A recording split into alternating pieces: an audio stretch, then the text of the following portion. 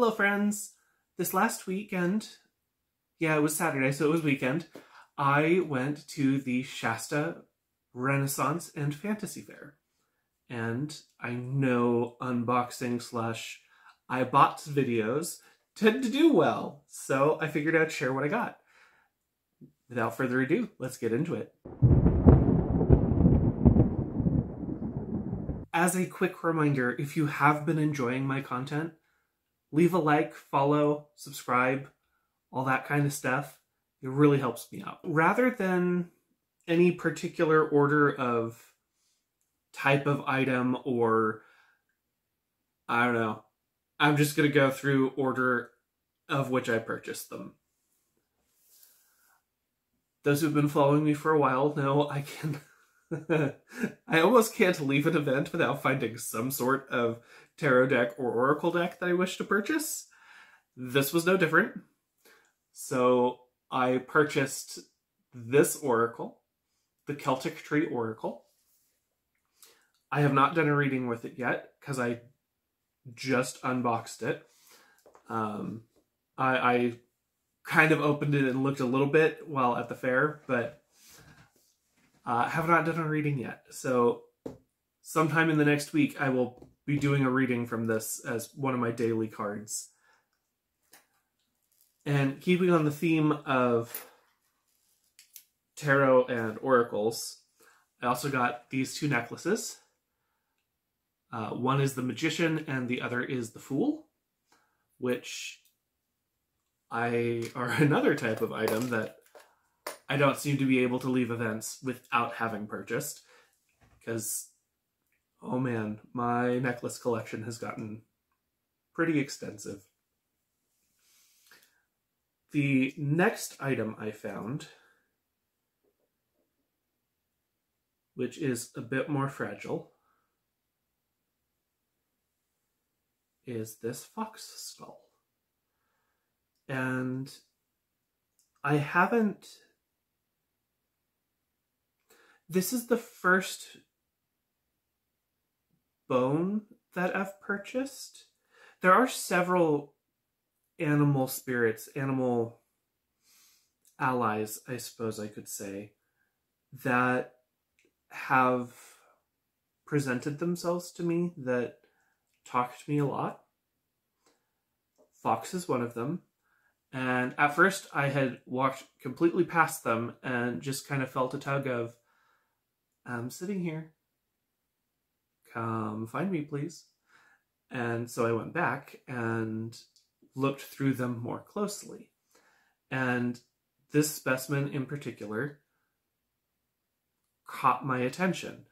And what's funny is it's not the...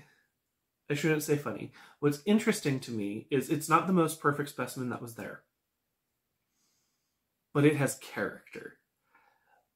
If you look close on the sides, you'll see that there is damage to both of the cheekbones. They've both been broken a little bit. We are missing one of the canine teeth, because on the other side, it's there. And if you turn it upside down, I don't know if I'll be able to film that. There's also some damage internally to where not the spine, the top of the mouth. So I'm looking forward to working with them, experimenting, doing some workings. They have a lot of character. And we're going to gently put them down. The next booth that I found things at, oh boy, did I spend a lot of money at that booth. Because another animal spirit that I interact with a lot is owls. And it's just so shiny. So I couldn't resist, even though I spent... Well, they did give me a discount, so I did get it cheaper than what they were originally listing it as. Actually, the owner of this booth was very cool. He does wire wrap jewelry. I don't remember where his card is. But this is not an advertisement. This is just sharing what I bought. So hashtag not sponsored.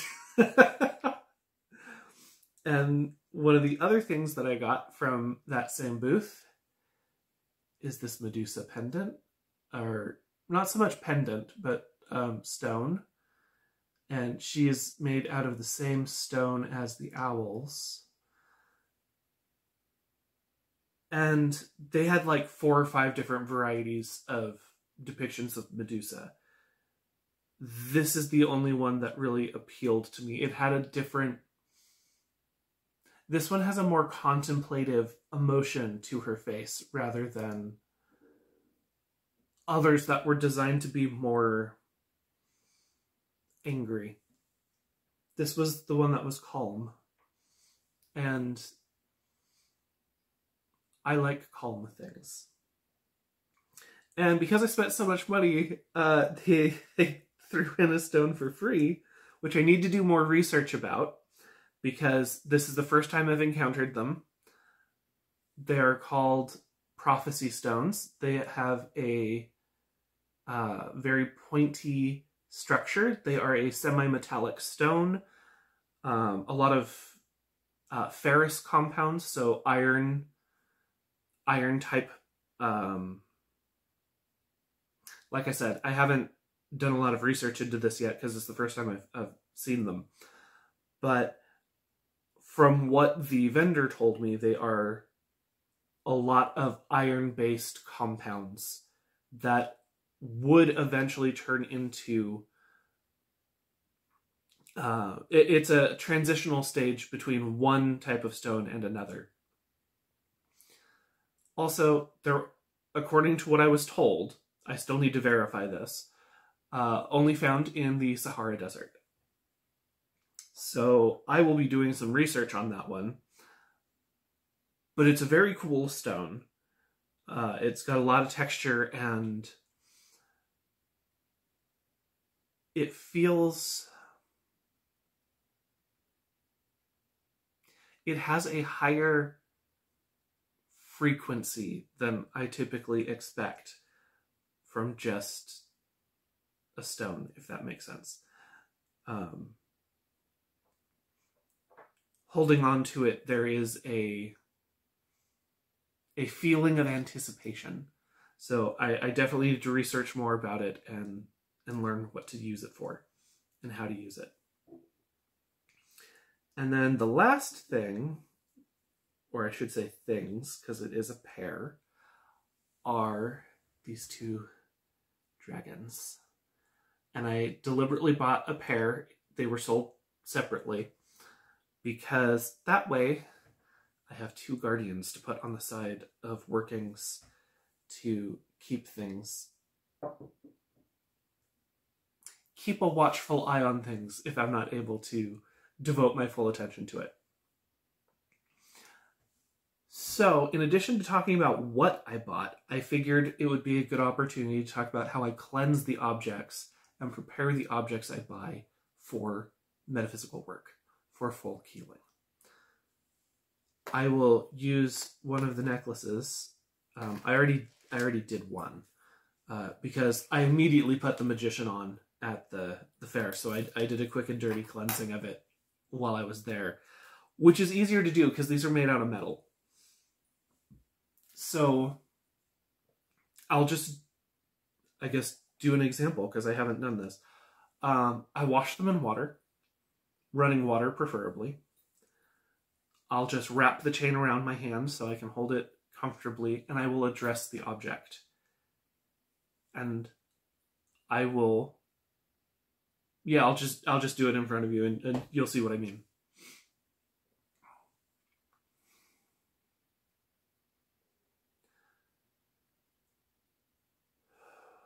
Having purchased this object, it is now mine.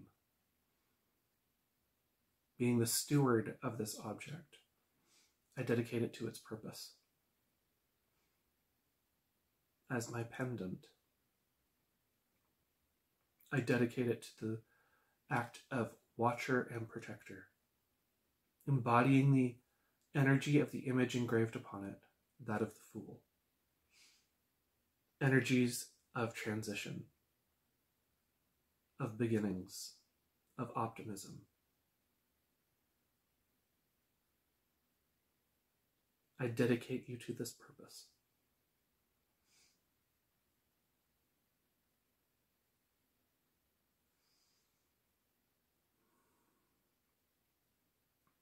As above, so below, so mote it be. I do this in a variety of ways. That is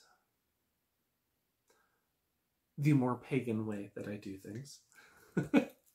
I also do things because I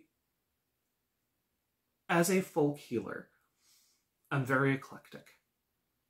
I do a lot of things with Christian-based beliefs, and I do a lot of things with a more nature's path kind of things. I have studied a lot of different techniques, and that's kind of how it goes. For the stones, I will run them over, or under, not over, run them under running water, because these ones are all water safe. And then I will dedicate them in a similar way. Editing Erie here to finish up, because the rest of that file got corrupted. So, long story short, I was saying the various stone pieces I would put in running water, and then dedicate to their specific purposes. The owl will end up on my air altar. The Medusa will end up being dedicated to protective purposes, because she has the ability to set things in stone, to solidify them, particularly the ability to halt attackers in their assault. And the dragons will be dedicated to be used as watchers of rituals and things, so that they can be placed on either side, either facing in to make sure whatever was conjured doesn't cause problems, or facing out to make sure there's no outside interference.